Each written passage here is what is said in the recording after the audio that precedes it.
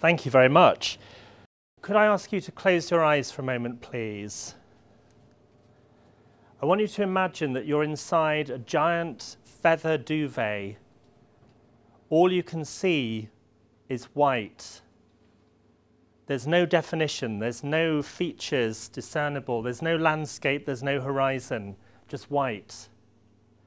Now I'd like you to imagine it's really cold.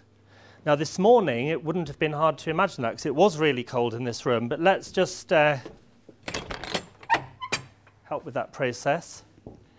And I'd like you to imagine that there's a gale force wind blowing, that it's blowing the feathers into your mouth, into your ears, into your nose.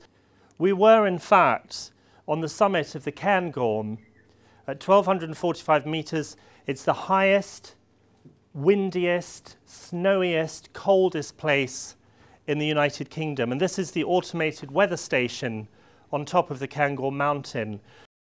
And we were on our final assignment, an expedition to reach the summit and then make our way back down to Glenmore Lodge. It was cold, it was inhospitable, it was lonely. And so how are we going to get there? Well, the only navigational aid that we could use, we couldn't use a map because it was too windy to hold it, and we couldn't see it because the snow was driving into our faces, was using this, a compass. Set your compass for the variation caused by the magnetic pull of the Earth's crust and also by any local interference. And if you don't, you risk the further you go veering further and further off course. And of course, in this case, falling into a white abyss and possibly ending up as frozen as those Mars bars. Have you ever sat in your business and asked yourself, why? Why am I doing this? Why are these things happening to me? Why are customers not satisfied? Why are partners complaining? Why is our team unhappy? Have you ever asked yourself those kind of questions and wondered, where are the landmarks that I thought I would find on my journey? Well, this is the answer that I came up with when I was thinking about starting my business. I'm just going to read it out. The wave of enthusiasm from a team of people in love with what they do, who've created a sensational stage for their product and who can't wait to attend to every customer desire as they facilitate the ultimate buying experience. That was, ladies and gentlemen, the experience that I wanted my clients to deliver to their customers.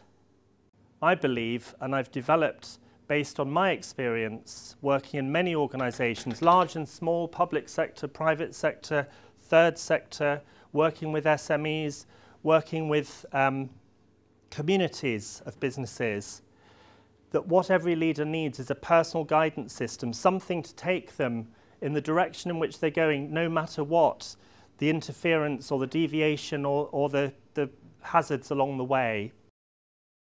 This is the basis of a workshop or a one-to-one coaching program, but I just want to give you the headlines. I call this my positive compass. And what does positive stand for? Well, P is for purpose, and this echoes what Janice was talking about very neatly.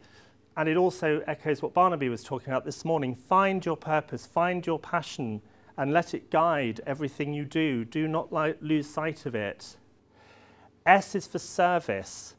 Turn your purpose into a service mission that will engage your team and that will engage your customers and that will excite and retain the loyalty of your customers and clients.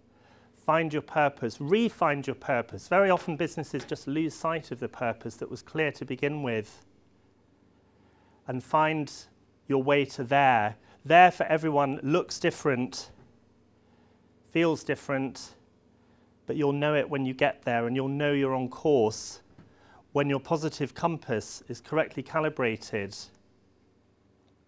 And avoid falling into the white abyss of irrelevance. Thank you very much.